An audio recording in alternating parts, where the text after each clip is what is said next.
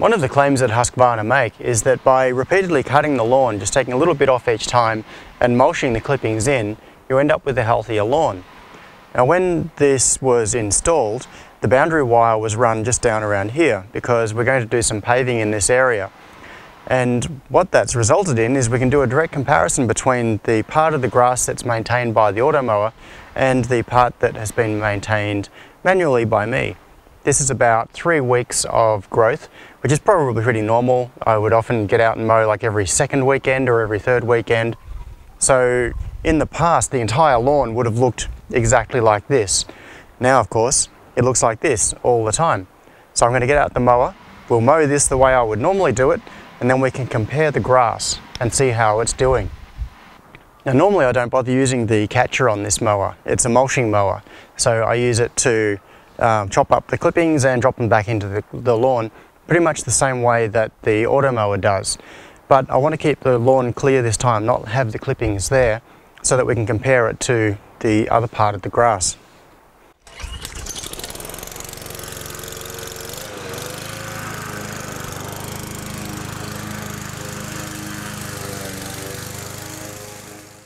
So now we have the freshly cut grass on the left and the grass maintained by the Automower on the right.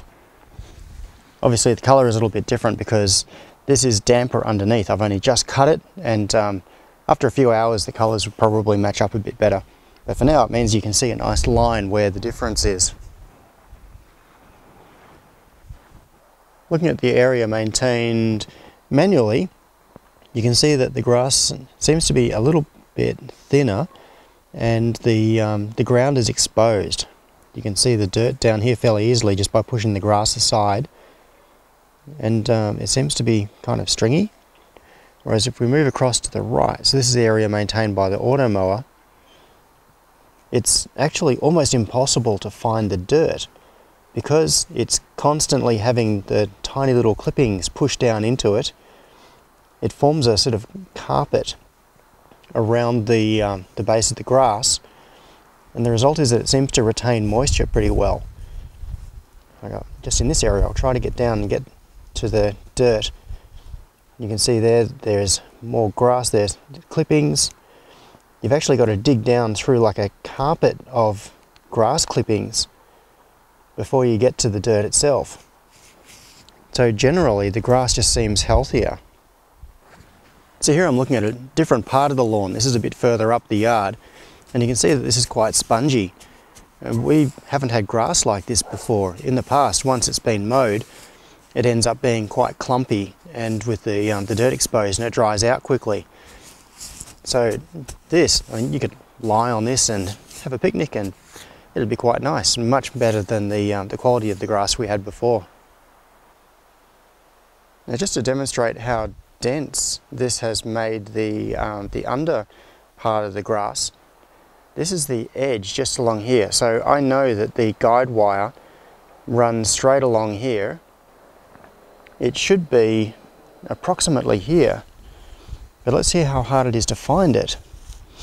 So if we get down past the first layer of grass, you can see that there are these little clippings that are all mixed in underneath it. And then you've got to sort of dig through that. We haven't really got to the dirt yet. It's down there somewhere.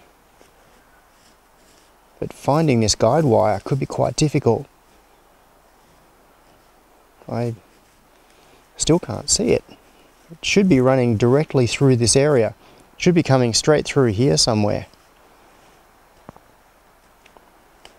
I've measured off from the edge of the lawn, so I know where it was installed. I'm starting to do some damage to the grass now. I'm really digging into it, trying to find where that guide wire is. If I dig down quite hard, there's the dirt. I've got to that. But you can see that there are all of these layers from the dirt itself coming up. There is this thick carpet of grass clippings, and then the grass above it. So I'm going to give up. I'm not going to find that boundary wire there. It should be just in there somewhere. But the grass itself is very healthy indeed. It's now Sunday afternoon, which is 2 days after I filmed the first part of this video, and you can see quite distinctly the difference in the areas of the grass. The bottom section there is the part that I mowed just recently on Friday afternoon, and the top part is the bit that's maintained by the Automower. You can see very distinctly that the grass maintained by the Automower is healthier. It's a darker green, it's thicker. The area that is maintained by mowing it occasionally manually looks very patchy in comparison. So it's very obvious that the quality of the grass is better where it's maintained by the Automower. So I'm very impressed by how healthy the grass is and how well the Automower is maintaining it. The result just looks great all the time, even in fairly hot weather that we've had recently. So that's a really big thumbs up for the Automower.